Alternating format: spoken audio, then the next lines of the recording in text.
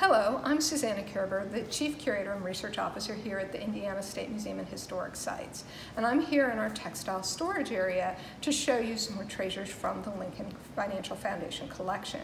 And these relate to Lincoln's legal career. And the first piece I'm going to show you actually just came back from conservation. And this is a really marvelous piece. This is Lincoln's legal wallet or portfolio. So this is where he would have kept legal papers as he was carrying them around and going from case to case. And you can see actually the indentations here where he would have held it in his hands. So it's a very powerful, powerful object. We don't know exactly what years that he used it, but if I open this up, you will see Abraham Lincoln's signature, and it says Springfield, Illinois. And then you can see that there are accordion folds that indicate that he had this both during his first law practice, which was with John Todd Stewart, a cousin of his eventual wife, Mary Todd Lincoln, and William Herndon, who was his final law partner before he ascended to the presidency. Now, we had this conserved because, as you can imagine, it was starting to crack in all those areas where the leather bends and is most worn. And we wanted to make sure that it would stay healthy for many, many years to come. You may know that Lincoln followed many professions as a young man. He was a store owner, he was a postmaster, he was a surveyor, and he was a representative in the Illinois legislature. And he actually went to the legislature before he was a lawyer. So he was elected in 1834 and was really taken under the wing of John Todd Stewart, who then said, hey, actually maybe you should study law. So he began to study law in what was the usual fashion on the Illinois frontier, and that was to read books. He bought Blackstone's commentaries at an auction and was known for sitting under a tree barefoot, reading them day after day. And he read law in John Stewart's office so that he would be able to see how a practicing lawyer worked. Also, before he was actually admitted to the bar, he could practice in front of the Justice of the Peace. So he started doing cases very early before he was actually admitted to the bar in September of 1836. In his legal career, he would be part of over 5,000 cases.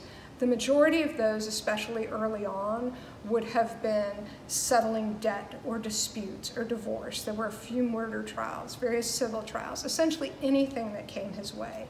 He would travel the circuit twice a year, which meant that he would go thousands and thousands of miles over as the circuit changed size, 14, 15 counties in Illinois. And so it was a very demanding job. He would actually also be in 3 law firms, first with Stewart, then with Judge Stephen Logan, who he learned quite a bit as a distinguished jurist. He learned a lot from Logan. And then finally, he started his own law firm. And by 1844, he hired a junior partner, William Herndon. And William Herndon would actually go on to be one of the people who helped create our stories about Lincoln by going and interviewing people and writing his own tales, often with his particular biases in them, but that's another story. This penknife here, and you can see it has A. Lincoln in the cartouche, and we know from the engraving on the blade that it is from England and that it was made in 1855. And Lincoln actually is known to whittle during his cases. Again, not unusual. Judge Logan would actually whittle shingles when he was on the bench. Then here we have a desk set from the Lincoln and Herndon office. And this was actually found done by the floor joists by the architecture firm that occupied the space for 70 years after the law firm did. So you have his inkwell, you have his shaker, so he could write, dry the ink, blot, everything they needed to write their legal documents.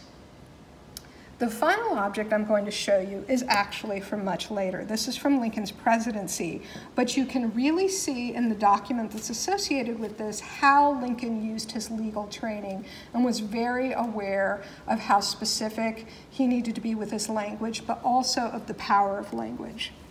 So this inkwell, and I'm going to turn it so you can see the ink inside. and this is actually the lid, was used to sign the Emancipation Proclamation in January of 1863 on New Year's Day. His youngest son, Tad, asked as a favor that it be given to his tutor. And on the bottom, you can see the history of the inkwell that the family wrote and pasted there.